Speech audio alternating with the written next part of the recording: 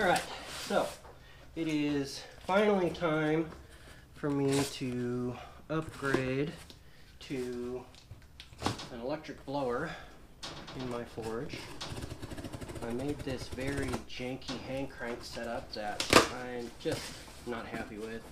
It's a little too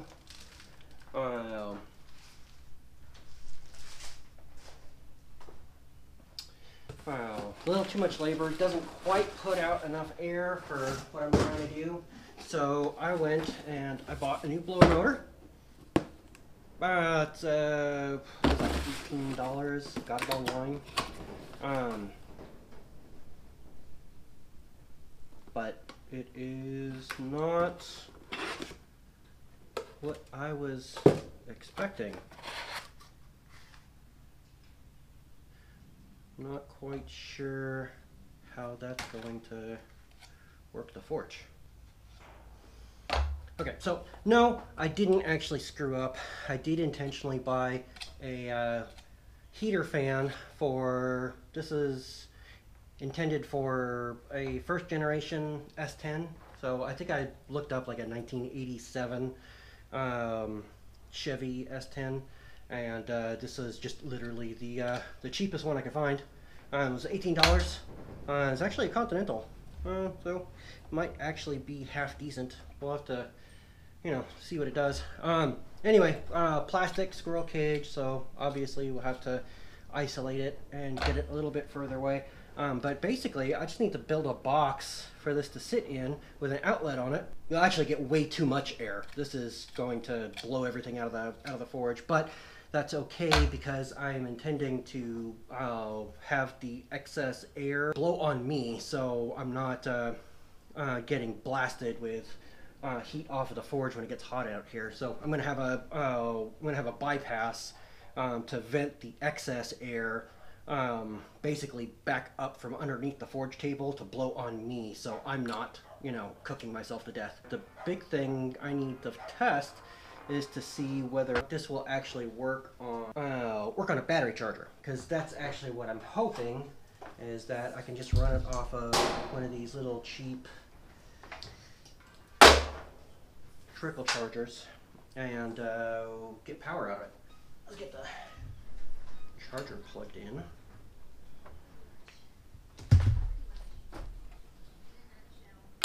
And that's way too much air. But it'll run off of my little battery charger. That's what I needed to know. That's the important part. Later, when I've got a better idea of how much amperage they actually pull and all that kind of stuff, I may switch to like a DC power supply, like a computer power supply, and see if it'll run off of one of those, assuming I can find one that puts out enough amps for this. But we tested the fan, we know the motor works, and it will work on my chargers.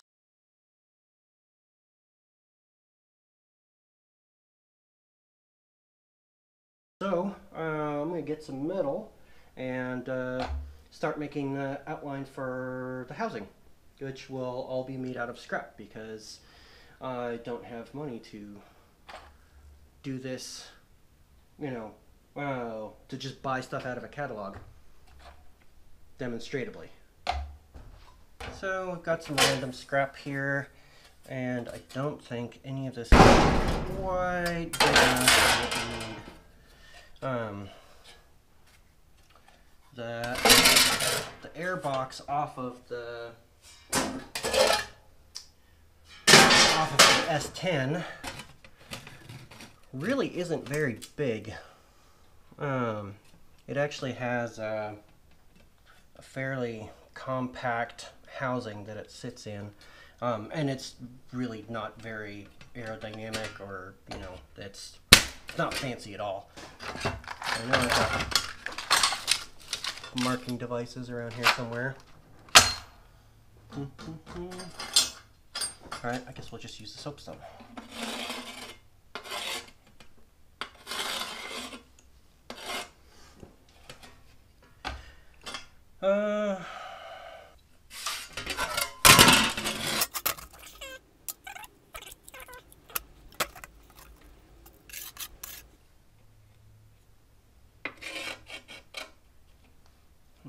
direction of rotation. This is a little tight here. No, this piece small. I'm gonna grab another piece. All right, here's a more different piece.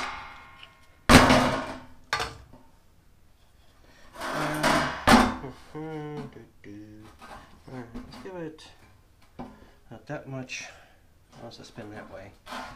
Go.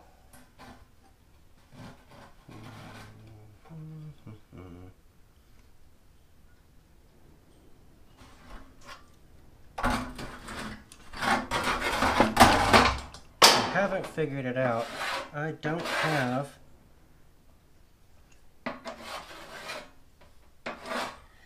a fully thought out plan for this, because why would I do that?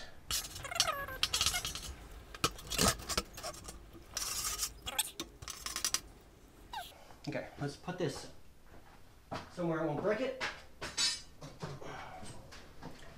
It is just a plastic wheel. Alright, so I'm just going to spin the opposite direction, but I still didn't leave quite enough there.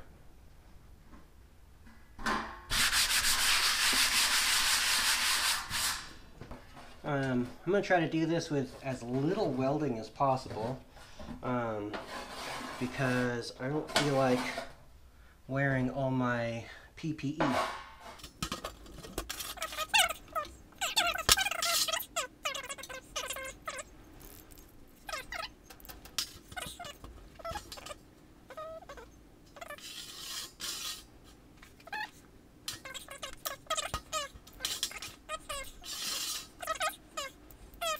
Again, avoiding PPE, I'm probably just going to cut this with my shear. Here is my shear.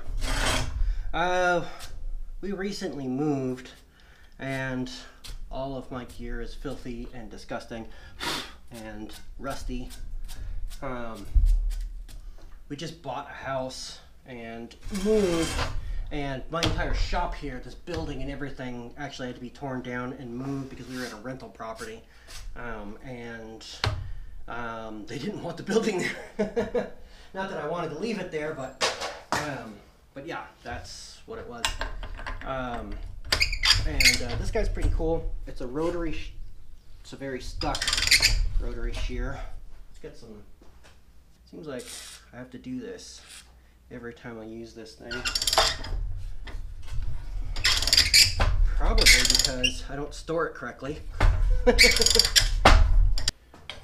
I haven't built a dedicated stand for this thing yet because I don't have a dedicated place for it yet.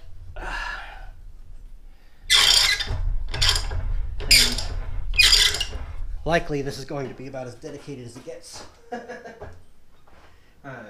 my shop here is just under 12 foot square. I was trying to economize my material usage when I built the shop.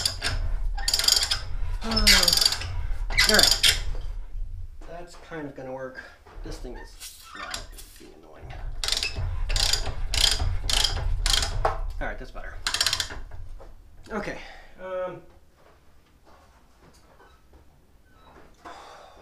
But I really do like this shear.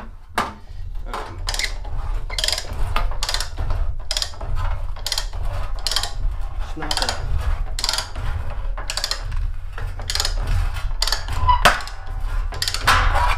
not the fancy piece of equipment, but it sure beats the crap out of cutting sheet metal with an angle grinder.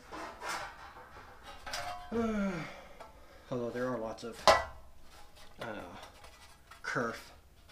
It is not a perfect solution.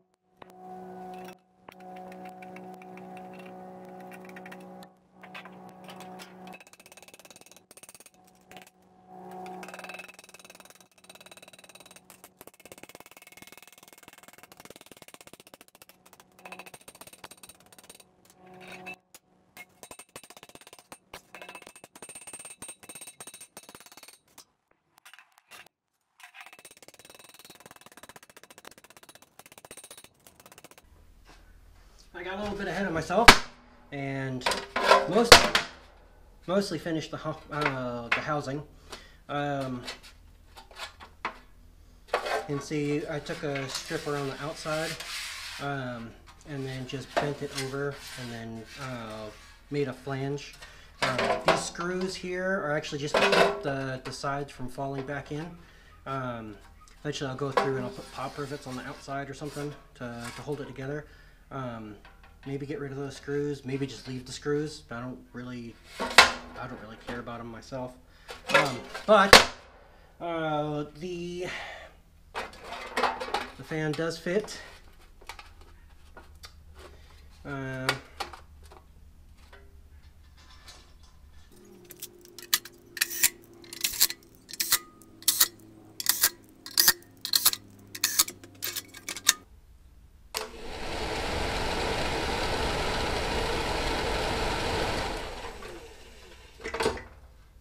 Okay, so we're close, and still a million miles away.